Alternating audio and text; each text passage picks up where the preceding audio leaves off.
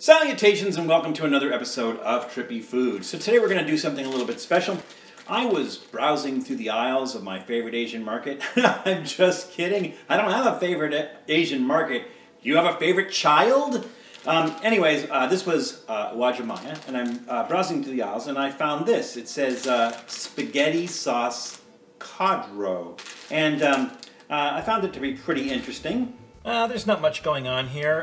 This says serving suggestions, and it shows spaghetti, which looks like some green onions and a blob of probably what's inside here. And the ingredients are pretty straightforward. Cook 3.5 ounces, so 3.5 ounces from a 1 pound box of spaghetti is going to be about 40 gallons, I think. Pour content of 1 sauce packet and toss with the spaghetti. Sprinkle the contents of topping packet and serve. That's pretty straightforward. Now the ingredients are really interesting here because cod roe is the first ingredient. It also has shortening, canola oil, palm kernel oil, salt, water, monosodium glutamate, sugar,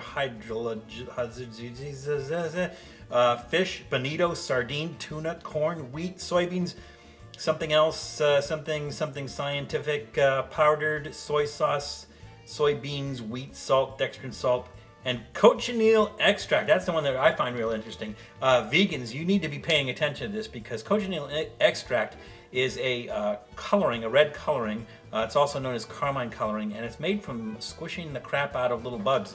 So something to keep in mind when you're eating red food. Powdered yeast extract and topping packet and chive. So yeah, I don't know.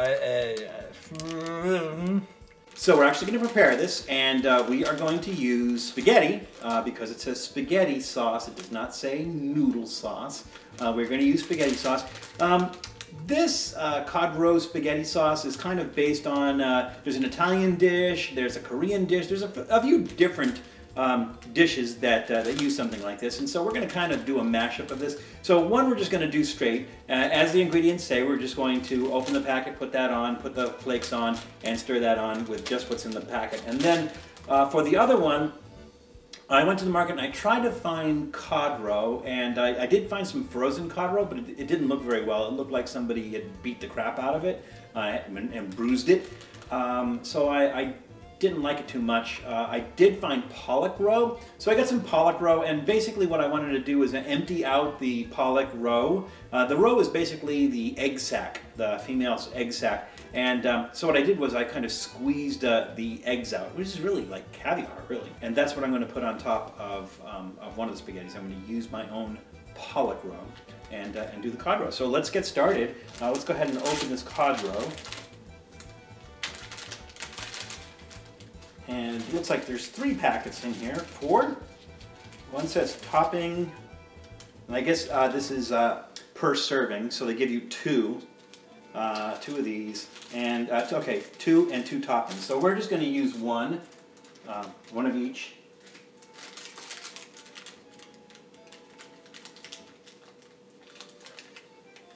Good. And it smells a little fishy. And that's soupier. I don't see eggs, so if there's eggs in there, they're pretty fine, I think. So there's the eggs, and we mix that up. It's pink. It's this weird pink color, but that's the cochineal or the carmine coloring. Because from what I could tell in the market, cod roe was kind of a pale gray color. It doesn't smell too good either. I think that will probably do it. And let's go ahead and open up the topping. And I imagine we don't have to mix that in, just kind of sprinkle that on the top.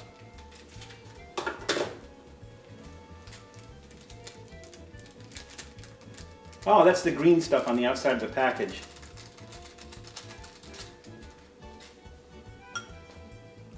I don't know if it's chives or green onion or something. It is something green.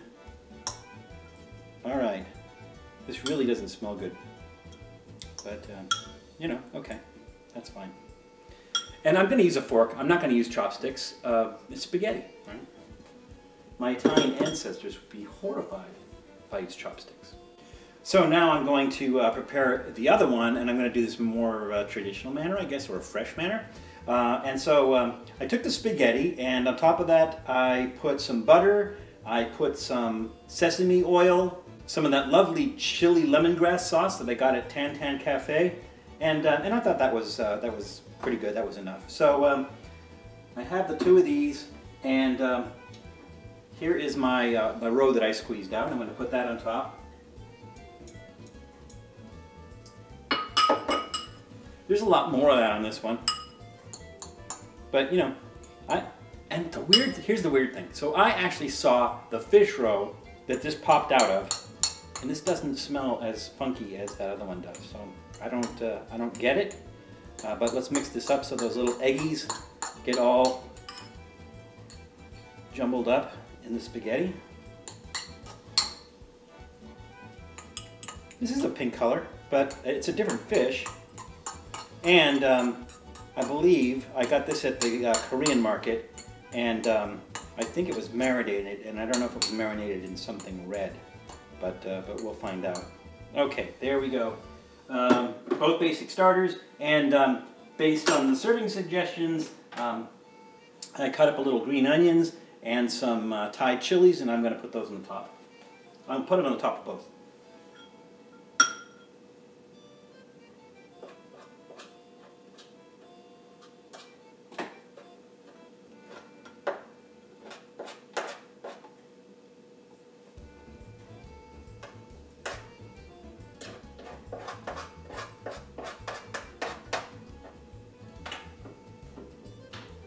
I gotta tell you, those Thai chilies, they're kind of evil. Alright, so I think I am going to try the one that came in a little packet first.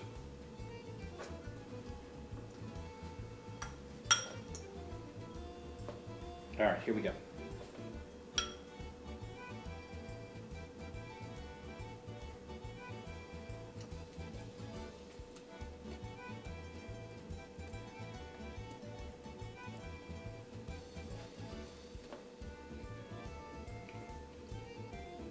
I'm getting mostly Thai chili. So here's the thing.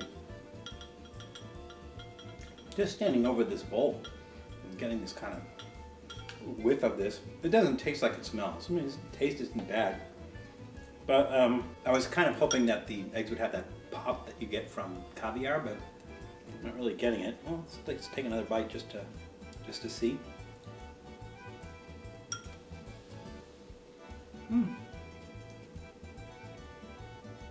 Really nothing special. Now let's taste the homemade one with the pollock roe. It's a little prettier, I think. I think it's a little bit on the redder side, but it's probably because I put that chili paste in it.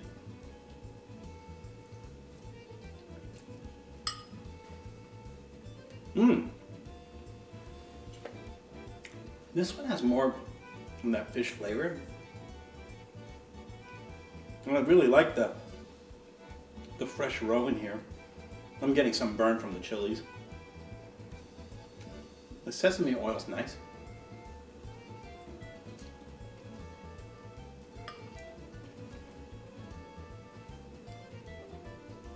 Just the right amount of salt. I like this. I like this one a lot. So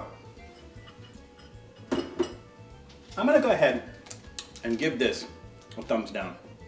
You know, sorry, it just doesn't do anything. It smells funky. There's not much flavor from the roe. It's got all kinds of artificial and weird crap in it and everything. So I'm going to give this one a thumbs down. And the one I just made from the pollock roe, I'm going to give that one a thumbs up. That is really, really good. So my advice to you is if you ever decide to make cod roe spaghetti or just plain roe spaghetti, some sort of fish roe spaghetti, go out and get some fresh roe, do it like I did, make it fresh, and it's going to come out much, much better. So there you are. Let us know what you think. If you try it, try something different or something, let me know, and we'll see you soon. Thanks for checking out Trippy Food. If you enjoyed watching that video half as much as I did making it, well then I enjoyed it twice as much as you did. And if that's the case, you'll probably like this video right here. And if not, check out this video right here. That one's a little bit different. Either way, leave a comment down below. And be sure to subscribe by clicking on the Trippy Food icon right here. Glad you could make it, and we hope to see you again soon.